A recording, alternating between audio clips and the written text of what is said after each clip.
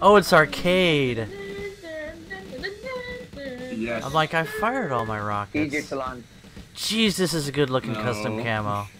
I would love to see the B-52 bomber be added into the game, like the... If you do, I'd like to see a meta for bombers be added into the game.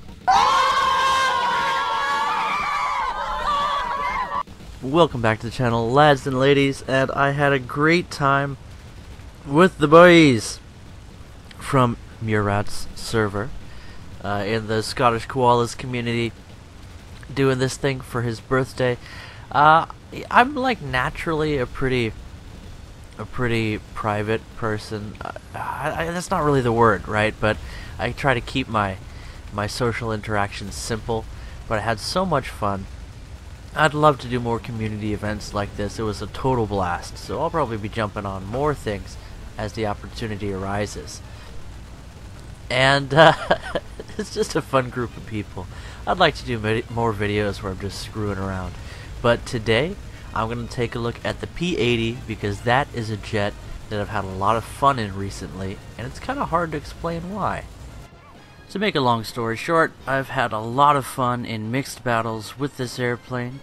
At 7-7 up tiers, it can be a little bit tough. I've even encountered 8.0, even with my 7.0 lineup. And you'll get about at least 1 in 4 matches at 8.0, and you can be afraid of that top tier AA, or you can learn to deal with it. But if you do everything right and the cards fall in the right places, the P80 can be a total blast to play, and you can have just enough impact on the ground battle to feel like you're contributing. Now here is one of my earlier matches where I did a little bit, or I got pressed, I should say, into a little bit of defensive flying against an ME-262, and with those 4 30 mils, it can do some terrible damage very quickly, so I definitely don't want his nose to line up with any part of my plane. Here we're trying to dodge him, and you know, I still don't have a good feel for the P80. It's one of those planes that it seems to have something of a learning curve. It's a very, very accessible jet, let me put it that way. But at 7.0, you're going to face some pretty stiff competition. And he takes off most of our wing, but look at this. Here's a tribute to learning some rudder controls and the flight model of the P80. She's a pretty strong jet, and we managed to bring her in hot and get our pilot safely to the ground. Unfortunately, I don't think that's gonna buff out. This airframe's done for this battle. Catch you guys in the next one. So this isn't the first time that I've played the P80, even if it looks like it. And I managed to grind out a few modules earlier, but this was back when 50 cals were weaker than they are now, and in a jet, you really miss that firepower. The M2 Browning 50 cal that the P80 has, or the P80. The F80 gets the M3, doesn't it? Anyway, the M2 Browning 50 cal starts to feel underpowered in jet matches because you just have a brief split second of opportunity. And so because I want to reinvigorate my love for this vehicle, I slapped on a custom camo that I found on live.wrthunder. Later on, I'm going to get around to making my Saya themed anime camo, and you'll see some videos with that, and I really like the look of it. I used someone else's camo as a base and then radically altered it and made it my own, as it were. And because I haven't heard back from that guy, I'm not sharing the camo on live yet, but it gets to be my own personal treasure. Anyway, let's see some more gameplay footage. And while you feast your eyes on the beauty that is the P80, I'll just talk about how it performs in the game right now and try and explain why I've been having so much fun with it. So for one, in ARB matches, it performs very well at a 7.0, but like all 7.0 planes, it struggles against higher tier aircraft that it can encounter fairly frequently. So this is nothing new to jet pilots. It's something that we've been dealing with for a long time, and it's one of the reasons that I don't generally fly jets all that often. However, there's no substitute for the Jet Air RB gameplay style. There's really nothing like it, and at 7.0, when you have to face an 8.0, even things like the ME-163 you can deal with. There are strategies for dealing with them, and at certain speeds you can outturn them, so that's not so bad. But against things like the G91, good luck. You really would have to have good team support or some favorable circumstances in order to pull through with that. But that's the way it is with all jet aircraft. And look at this beautiful custom camouflage. How you doing? That's a big boy right there. That's a big boy. Anyway, the P80 was reasonably fun in Air RB, but I got a little bit tired of getting into up tiers against 8.0 jets. It's just one of those things that I don't enjoy all that much. The P80 is a lot of fun at 7.0, not so much at 8.0, but you don't get bad phrasing. You don't get frustrated with the aircraft itself. At least I didn't. It performs reasonably well. The guns, you could wish for a little bit more firepower, but that's the way it is with every jet. You always want more. But it's a great learner. This is a wonderful aircraft to ease your way in to jet combat with. It's reliable, it's consistent, it's smooth, it's forgiving. It has a good top speed for a jet, which is very important, and decent acceleration, and you can spray the guns for days and not run out of ammunition, so that can be very helpful for a beginner as well. Also very helpful in ground battles. It's good in defensive flying. All around, it's one of those jets that's just nicely balanced and is a lot of fun to fly against other pilots of similar aircraft. It's a lot of fun to fly against the 262. Here you see me doing some defensive against a 163, which, it's doable because the 163 has limited ammo, low velocity rounds. Even though he can outperform me severely in vertical maneuvers, I can have a lot of fun flying against those kinds of aircraft. Against early MiGs, it pairs up nicely, and MiGs tend to have a little bit better defensive flying, which they start to rely on, but you can outspeed them, and if you maintain your energy, you can outfly a MiG, and you have plenty of chances to keep making attack runs with your 50 cals until you score a critical hit. But as I mentioned, it keeps coming back again and again. You're going to get up-tiered a good half of your matches, if not more, because of the popularity of 8.0 aircraft, such as the G91, and you're gonna suffer. You're gonna suffer real hard against those aircraft. The nice thing is you don't face 9.0, which if you thought the 8.0 up tier was bad, in an 8.0 against a 9.0, it's even worse.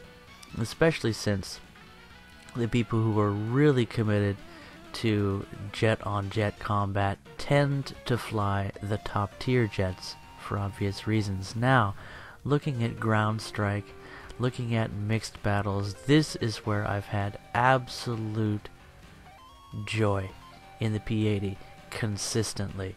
The P80 is almost like bad team insurance because of the performance characteristics of this aircraft.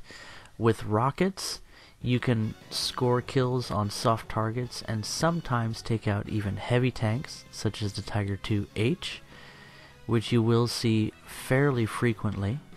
And when you do take down a ground target, your team always appreciates it.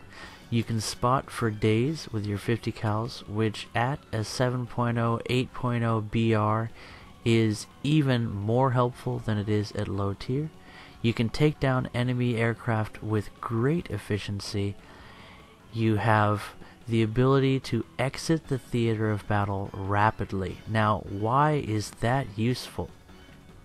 If you keep your speed up above 450 miles per hour in the P80 in mixed battles, that's Tank RB or Sim if you're into that. Not so much myself, but I can see it. Anyway, if you keep your speed high, you can pop into the battlefield when you're needed, where you're needed, and then leave quickly. Why do you want to do that? Why do you want to stay low, stay fast, and not fly in a straight line for more than half a second? Top tier AA. At 7.0, you're going to get into 8.0 matches, and just like 8.0 jets, you're going to face opponents that are nigh impossible for you to deal with one-on-one. Unlike in jet battles, they can't chase you down, because of what I'm talking about is top tier AA. They move significantly slower than 450 miles per hour. Is that a surprise to anyone? Not to me. So I was intimidated by this idea of radar guided AA, but after using the M163 American top tier AA for a while, I realized that that arcade indicator is not the only thing you need to take down enemy jets. What you really need is to be able to be in the position to fire at them, and that's where this strategy comes in. Now, this would work with every aircraft against top tier AA, but because the P80 has such good mobility and sits at a 7.0 where you don't always face them, this strategy works even better. And watch the Christmas lights here as I go after this BV. This is just crazy. I love it whenever I see the BV-238 in high tier matches. It just brings a smile to my face. It's one of those things that this is what the BV-238 is for. I mean, look at this. How many times do you see jet versus massive float plane bomber? Just only in War Thunder, am I right? So back to P80 strategy. Keep your speed high. Pay attention to the map. You're in a support role as the P80, and your job is air dominance. You take down everything that flies on the enemy team, stay low, keep your speed high, and you can zoom up to rip out the belly of anyone who doesn't notice you. Use your stealth and mobility to pounce on the enemy from ambush. I recommend flying at low altitude most of the time. When you need to spot targets and you're not in an 8.0, it's sometimes safe to gain some altitude and take a look at the battlefield, but you want to ditch your ordnance and engage in air-to-air combat as quickly as possible.